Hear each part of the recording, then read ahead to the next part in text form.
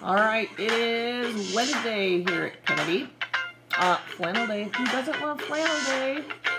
All right, starting your day off with a little Uptown Funk. Ready to do Chapter 6, Part 2. Chapter 6 in Ratios, Part 2, page 61. All right, let's get ready to start. All right, we are on the bottom of page 61, equivalent fractions. We're determining if two rates are equivalent using reasoning.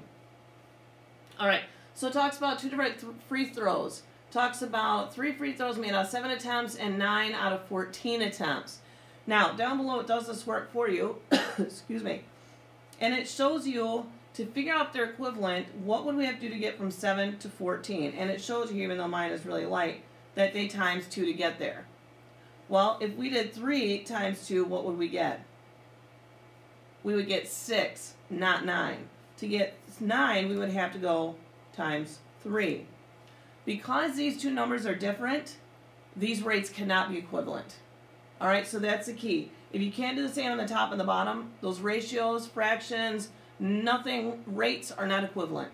All right, that's the golden rule of fractions, ratios, rates, any of it. What you do on the bottom, got to do on the top. Get that just stuck in your brain. It'll help you through a lot of fraction and rates and reasonings, all right? So let's look at this one. Selena is comparing the cost of 2 packages of DVDs. Package of 6 costs $90 and a package of 3 costs $45. Are these equivalent? Now, if we look on the bottom here, we've got $90 for $45, and we have to figure out how would we get from 90 to 45. And they did that work for us, and they showed us divided by 2. Mine, again, is really light because mine is a copy of your book. But if we did divide by 2, now if we did divide by 2 on the top, 6, if we divide by 2, would we get 3? Would we get 3? And yes, we would. So these are equivalent. Okay? You can do the same on the top and bottom. It's automatic, they're equivalent. All right, let's try this got it problem. Move my paper up here. Miss Jeffries had 12 girls out of 16 students on the student council. So 12 out of 16. We'll write that ratio as a fraction. The Earth Day Committee has 4 out of 8. 4 out of 8. 4 girls out of 8 students. Are they equivalent? Well, first, how do we get from 16 to 8? We would divide by 2. Hopefully you can see that. Divide by 2. So what we do on the bottom, we'd have to do on the top. If we did 12 divided by 2, would we get 6? Would we get 4? We would get 6. I gave you the answer, didn't I? We would get 6, not 4. To get 4, we would have to do what? Divide by 3. So are these equivalent? Are they the same? No, they're not. So your answer should be no. A big fat no. If you can't do the same on the top and bottom, then it is a big no. All right, let's look at our guided practice. This goes over the entire lesson. Let's work through some of these problems. Number 1, $24 saved after 3 weeks, $52 after 7 weeks. Are they equivalent? Well, let's find out. 24 after 3, 52 after 7. Okay. The easiest way for this one, because we can't do anything to get from 3 to 7, let's see if we can take these down to unit rates. So if we divide by 3 on the top and the bottom, we would get 1. 3 divided by 3 is 1. And 24 divided by 3 is, right, 8. I'm going to move this one over just a little bit. All right, if we divide 7 divided by 7, we would get 1.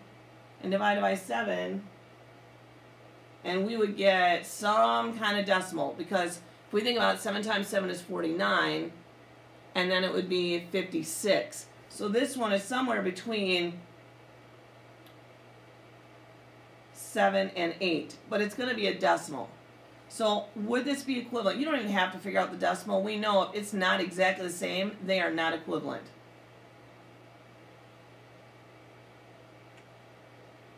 So we would say no for this one. Okay? I don't need an explanation as long as you show me your work, but I do need you to show me why. I need to see it on paper as to why.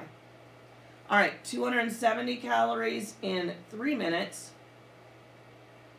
450 calories in 5 servings. Why did I say minutes? 270 calories in 3 minutes. Oh, I did it again. 270 calories in 3 servings, 450 calories in 5 servings. All right, let's get these little bad boys down to unit rates. 3 divided by 3 is 1.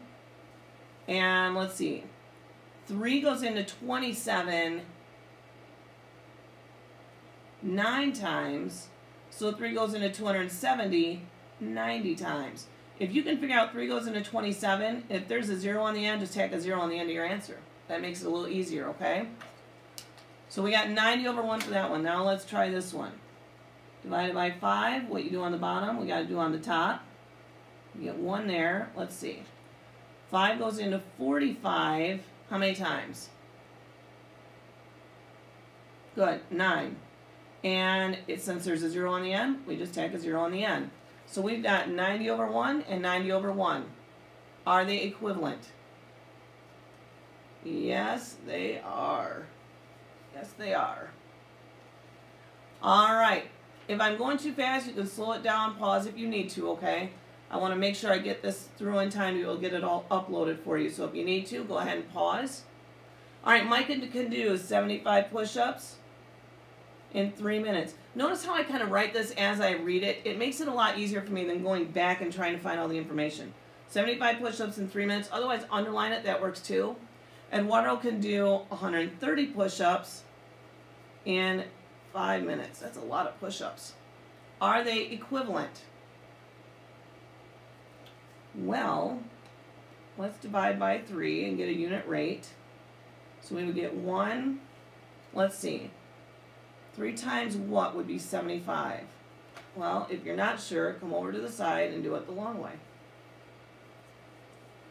Goes in twice. And 5. So 25 times. So now let's do the same on this one. Divide by 5. What you do on the bottom, you do on the top. And we would get 1 here. And let's see, 130 divided by 5. Can't hardly see my 1 there, can you? See, it going twice would give us 2 or 10. Bring down to 0. And 6. So we have 26 over 1 and 25 over 1. Are those rates equivalent? No. Who's got the better rate? Well, that's a good question. Who's got the better rate? Let's see. This one here is Micah. And this one here is Eduardo. So who has the better rate? If you said Micah, you're right, because he can do, no, I'm sorry, I'm wrong. Eduardo must be tired today. Eduardo's got 26 push-ups in a minute. So he's doing 1 more push-up a minute than Micah. So his rate is better. So are they equivalent? No. And if you wanted to explain that, you could say Micah does 1 more push-up a minute than, I did it again. Eduardo does 1 more push-up a minute than Micah. All right, here we go. A human adult takes 16 breaths in 60 seconds. 16 over 60. A puppy takes about 8 breaths in 15 seconds. Are these rates equivalent? Okay. So there's 2 ways we could do this. This one, I can tell if these numbers are compatible. Where the ones at the top really weren't so great compatible-wise. Like if we went back up to the top here, if we want to take 3 and try and get it to 7, it was really hard. Or 24 to 52 was really hard. But this one, we got nice numbers here. We got 16 and 8. And I know that both of those are numbers of 8. So I know that to get 16 to 8, I could divide by 2, right? So what I do on the top, if I do the same on the bottom, 60 divided by 2, what's half of 60? It would be 30, right? Well, we have 15. So are they equivalent? No. Okay? So that's another way that you can do it. You can either come down to a unit rate like we did in the above problems, or if you have two numbers that are really compatible, if you can figure out how to get from one number, doesn't matter if you start on the top and bottom, as long as you do the same on both. So I could have, if I didn't want to do that, I could say, how would I get from 60 to 15? Well, I would divide by 4, right? I would divide by 4. If I divide 16 by 4, do I get 8? No, I'm sorry, if I divide 6, yeah, boy, I'm tongue-tied today. If I divide 16 by 4, would I get 8? No, I would get 4. So, because this doesn't work, because you would need divided by 2, and these are two different numbers, your answer has to be no. Alright, so how can we determine if two rates are equivalent? Well, there's two ways. Number one, find the unit rate. Number two, I'm just going to put same on top and bottom. And then parentheses, I'm going to put multiply or divide. You can't add or subtract, but it's got to be multiply or divide for those.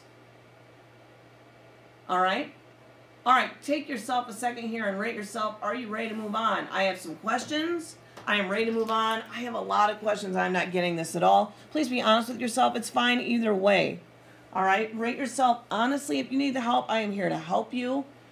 Make sure you are paying attention to this lesson, though. It can get difficult sometimes. The more you pay attention, the better off you're going to be in the long run.